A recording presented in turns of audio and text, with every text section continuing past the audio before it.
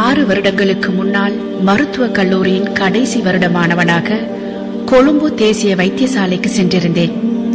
அன்றிரவு 7 மணி. கொழும்பு தேசிய வைத்தியசாலையின் இருதய சத்திர சிகிச்சை பிரிவு. 34 வயது நிரம்பிய அந்த மனிதனின் உடைந்து போன இதயம் சற்று கூடுதலான வேகத்தில் துடித்துக் கொண்டிருந்தது. ஆம், அடுத்த நாள் காலை அவனது இதயத்தில் பைபாஸ் சத்திர சிகிச்சைக்கான ஏற்பாடுகள் 34ஆம் இலக்க வார்டில் நடைபெற இருக்கிறது. அந்த மனிதனின் அதிகரித்த இதய துடிப்புக்கு அதுதான் காரணம். இரவு 10 மணிக்கு பின்னர் எதுவும் உண்ணவோ குடிக்கவோ கூடாது என்ற கண்டிப்பான உத்தரவு பிறப்பிக்கப்பட்டுவிட்டது. சத்திர சிகிச்சைக்காக அவரை முழுமையாக மயக்க நிலைக்கு உட்படுத்த வேண்டியிருந்ததாலேயே அந்த உத்தரவு. இல்லையெனில் மயக்கிய பின் இரைப்பையில் இருக்கும் உணவு மேலெழுந்து நுரையீரலுக்குள் சென்று நியூமோனியா போன்ற நோய்களை ஏற்படுத்தக்கூடும். எனவே இரைப்பையை வெறுமையாக வைத்திருக்க வேண்டியது சத்திர சிகிச்சை செய்யும் முன் மேற்கொள்ளப்பட வேண்டிய முன்னாயத்தங்களில் முக்கியமான ஒரு அம்சம். அந்த நோயாளியின் இரவு அரைகுறை தூக்கத்திலும் பசியிலும் கழிந்து கொண்டிருந்தது. அந்த மனிதன் அதிகமாக பேசவும் விரும்பவில்லை. எதையோ இழந்தவன் போல் யோசித்துக் கொண்டிருந்தான். தான் பயப்படவில்லை என்று எங்களிடம் சொல்லிக் கொண்டாலும் அவனின் நாடித்துடிப்பு வேகம் அவனது உண்மை நிலையை காட்டிக் கொடுத்துக் கொண்டிருந்தது. காலை 7 மணிக்கு சம்பிரதாய பூர்வமாக சத்திர சிகிச்சைக்குரிய வெள்ளை ஆடை அணிவிக்கப்பட்டு அவர் அழைத்து செல்லப்பட்டார். நாங்கள் ஆபரேஷன் தியேட்டரில் அவரை வரவேற்பதற்கான ஏற்பாடுகளை செய்து கொண்டிருந்தோம். சாதாரண சத்திர சிகிச்சை போலல்லாமல் ஏற்பாடுகள் தடல்புடலாக இருந்தது. சத்திர சிகிச்சை செய்யும் மேசைக்கு பக்கத்தில் ஒரு உபகரணம் வைக்கப்பட்டிருந்தது. மருத்துவ மாணவனாக முதலில் அதனை ஆச்சரியமாக பார்த்து கொண்டிருந்தேன். அந்த உபகரணம் ஒரு காரியாலய மேசையின் அளவு பெரிதாக இருந்தது. அதுதான் ஹார்ட் லங் மெஷின் எனப்படும் செயற்கை இதயம். அவ்வளவு பெரிய உபகரணம் 1000 ஏற்பாடுகளுடன் சில மணி நேரங்கள் செய்யும் வேளையை எமது நெஞ்சறைக்குள் உள்ள இதயம் எவ்வளவு அற்புதமாக செய்கிறது. அந்த உபகரணம் எவ்வளவு பெரிதாக இருந்தும் கூட இதயத்தின் தன்னியக்க அசைவுகளை அதனால் செய்ய முடியாதிருந்தது.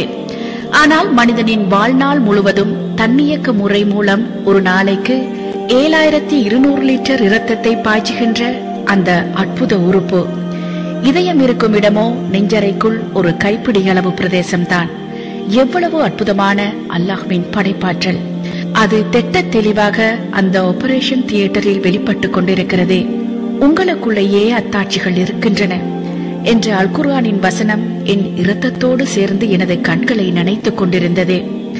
அந்த உபகரணத்தோடு இன்னும் ஒரு பகுதி பொருத்தப்பட்டது.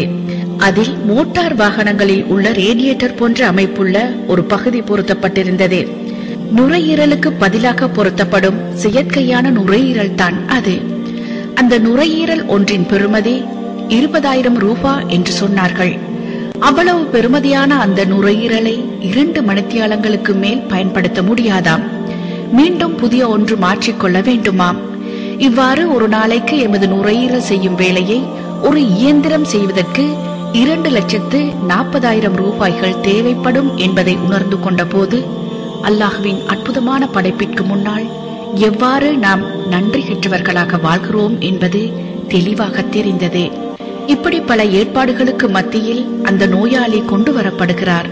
மருத்துவ மாணவர்களோடு சேர்ந்து 10 பேர் கொண்ட வைத்தியர் குழு சத்திர சிகிச்சையை ஆரம்பித்தது. 3 பேர் கொண்ட குழு அந்த நோயாளியை மயக்கி ஆக்சிஜன் கொடுத்துக் கொண்டிருக்கிறது. இன்னும் 3 பேர் வலது காலில் இருந்து பைபாஸ் செய்வதற்கான நாடியை உரித்தெடுத்துக் கொண்டிருந்தனர். மற்ற 4 பேரும் நெஞ்சறையை பிளந்து இதயத்தை நெருங்கிக் கொண்டிருந்தனர். விலா எலும்புகள் பிளக்கப்பட்டு நெஞ்சறை விரிக்கப்பட்டது. நெஞ்சுக்குள் இருக்கும் உறுப்புகளின் காவல் அரண்கள் திறக்கப்பட்டன. உள்ளே இதயத்திற்கென்று தனியாக இன்னும் ஒரு உறை, அந்த உறையும் திறக்கப்படுகிறது. அதற்குள் அற்புதமான அந்த இதயம் எந்த சலனமும் இல்லாமல் துடித்துக் கொண்டிருந்தது. எனது கண்களையே என்னால் நம்ப முடியவில்லை. அவ்வளவு அற்புதம் அந்த படைப்பு. உலகில் இருக்கும் ஒவ்வொரு நாத்திகனையும் ஆபரேஷன் தியேட்டருக்குள் இழுத்து வந்து இந்த அற்புதத்தை நேரடியாக காட்ட வேண்டும் என்று ஒரு உணர்வு எனக்குள் பீரிட்டு வந்தது. துடித்துக் கொண்டிருக்கும் இதயத்தில் ஆபரேஷன் செய்ய முடியாது. இதயத்தின் செயற்பாடுகள் நிறுத்தப்பட வேண்டும். அதற்காக ஒரு ஊசி மருந்து இதய தசைக்குள் ஏற்றப்பட்டது. உடனடியாக இதயம் ஹார்ட் லங் மெஷின் என்ற அந்த உபகரணத்துக்கு மாற்றப்பட்டது. இதயம் இளைப்பாறிக் கொண்டிருந்தது. இதயத்தின் நாடியில் கொலஸ்ட்ரால் படிவுகளால் ஏற்பட்ட இரத்த ஓட்ட தடை அடையாளமிடப்பட்டது. காலிலிருந்து உரித்தெடுத்த நாடியை இதயத்தின் தடைப்பட்ட நாடியின் இருபுறத்திலும் இணைத்து இரத்த ஓட்ட தடை பைபாஸ் செய்யப்பட்டது.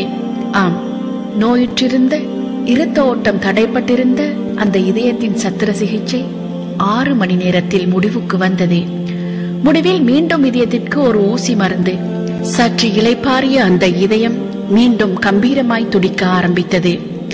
ஹார்ட் லாங் மெஷினிலிருந்து இரத்த ஓட்டம் மீண்டும் இதயத்தினுள் கொண்டு வரப்பட்டது.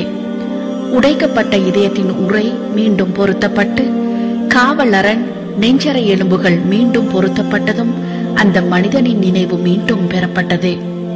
எவ்வளவு அற்புதம்! காயங்களை சுமந்து கொண்டு அந்த இதயம் மீண்டும் கம்பீரமாய் துடித்துக் கொண்டிருந்தது. அதற்கு அல்லாஹ் அவ்வாறுதான் கட்டளையிட்டிருக்கிறான்.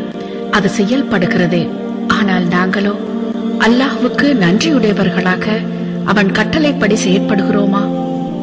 அவனே உங்களுக்கு கேள்வி புலனையும் பார்வையையும் உள்ளங்களையும் அமைத்தான். எனினும் நீங்கள் சிறிதளவே நன்றி செலுத்துகிறீர்கள். அவனே உங்களுக்கு கேள்வி புலனையும் பார்வையையும் உள்ளங்களையும் அமைத்தான். எனினும் நீங்கள் சிறிதளவே நன்றி செலுத்துகிறீர்கள். அல் குர்ஆன்.